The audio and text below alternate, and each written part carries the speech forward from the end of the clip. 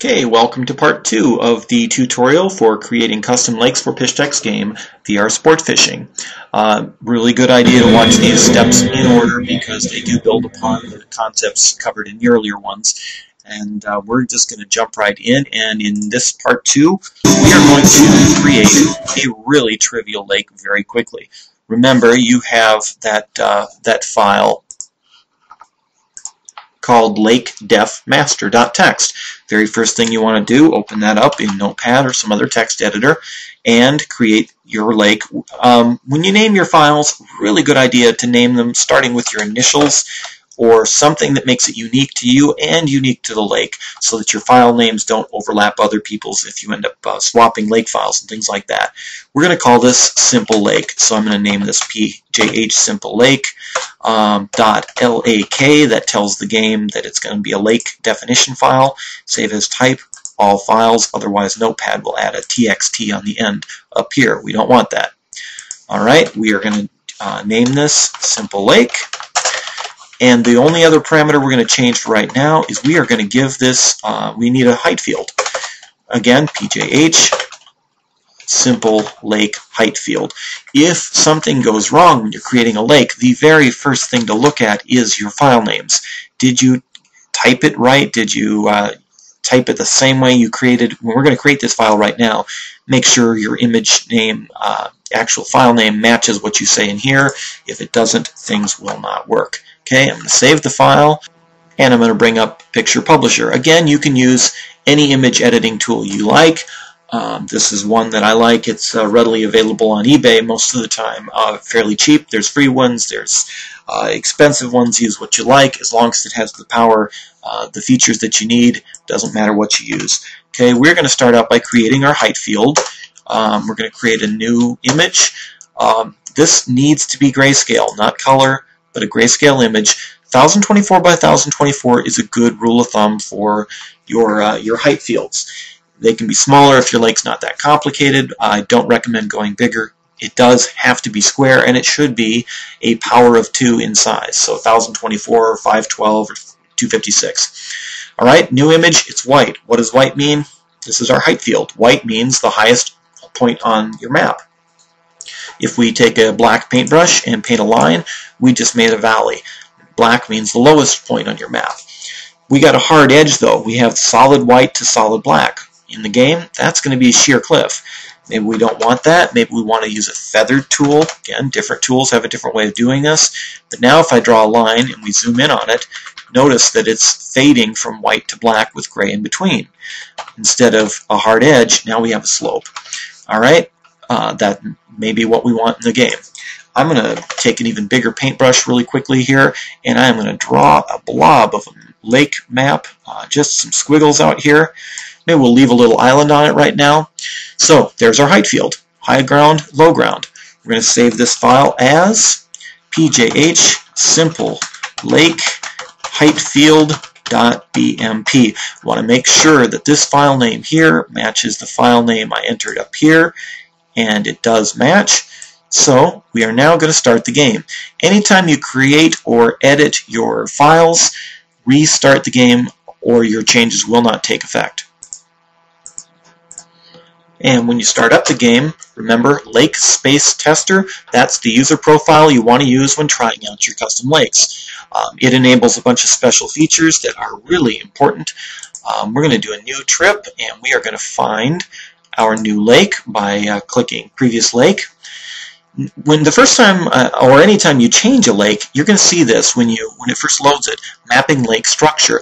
The game is scanning your map and figuring out what's a high point, what's a low point, what's a drop off of a bay, those kinds of things, so the fish can react to your lake appropriately. It takes a few seconds depending on the speed of your computer and the complexity of the lake.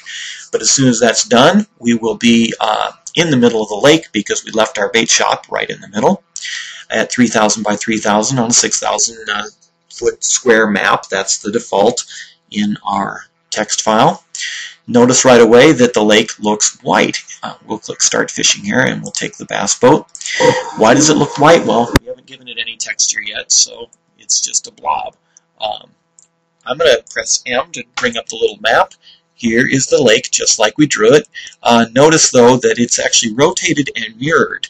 The reason it's rotated and mirrored is rather complicated, but if you want it to match exactly a realistic lake, you'll want to flip and rotate your height field and your other map images as you create them to make it match the view you want here. We can also do our full screen view. Notice we got an extra island in the center of the lake. That's because that's where our height field or our bait shop is located, and the game automatically adjusted the height field for us to put that, let's take a first-person view where we can pan around, to put the bait shop there. Alright, why to use Lake Tester user profile? Well, because your boat is magical. Your boat can do things that you normally can't do. On your number, not your number keypad, but above the letter keys, press the number 2, and your boat will seem to disappear. Your fish locator, your body, and your outboard will remain, but your boat just became invisible. That improved your visibility for one thing, but more than that, it enabled some special features. Try driving your boat. Now you'll discover it can do something your boat never could do before. It can go on land. It will go right up a hill. You can go up the highest peaks and view your lake from anywhere you want. Okay, next magic step is the page up and page down keys. Press page up. I'm going to turn so we can see the bait shop as we do this. Notice there's already other boats out here using your custom lake. Alright, page up key elevates us. Now we can fly. Notice the flashing over here. That's what's happening here is it's having trouble deciding whether to draw the water or the land. And these kinds of things you may see while you're testing a lake because you're viewing it from perspectives the game isn't really designed to show you. When you're actually fishing on the lake, you will not see that, so don't worry about it. Okay, so page up lets me fly. While I'm airborne, I can still drive, or I can come to a stop. My top speed is also greatly increased. While flying, my boat will do about 200 miles an hour, or a little more than that even. Okay, well, I'm going to slow to a stop over near the bait shop island again. Okay, full stop. It accelerates and stops much more quickly.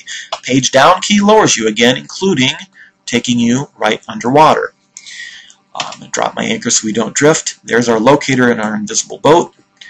But we are looking at the bottom of the lake. It's pretty boring. We have white. We gave it no texture. But if we had fish in here, we could see them. Okay? Another way to check out your lake. When you're underwater, your magic boat will be much slower, but will turn much more tightly. So you have a submarine to go explore. If you want to see what the fish are doing, check out your weed beds. Have fun. It's actually a lot of fun to explore a new lake with your magic flying submarine boat. Alright, next magic key. 3 will put you back in your boat. It will disable everything normal. Now it will run aground if we drive into land. Alright, next key, 8. 8 is going to elevate the fish above the surface of the water. Now I'm going to zoom in on them. Remember the default in the LakeDef master file has a handful of largemouth bass in the lake. So we have largemouth bass. We can change that later. But we've got all these largemouth around here. And if we press 8, it elevates them above the surface, or at least it draws them that way. They still think and act like they're down at the bottom of the lake, but pressing 8 repeatedly, it turns them on, turns them off. Okay, so quick way to see where your fish are located. Now press 9. Now you have super clear water. Now with the zoom key, we can zoom in and see the fish more directly. That also works when you're underwater. So if I turn on our magic boat and lower us below the surface, now we have super clear water where we can see the bottom and see the fish. Alright, so again, those are your magic keys.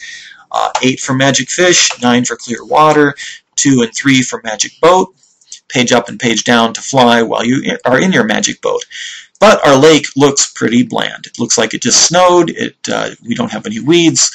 This is pretty boring. So in the next segment, we are going to add some texture to our simple little lake.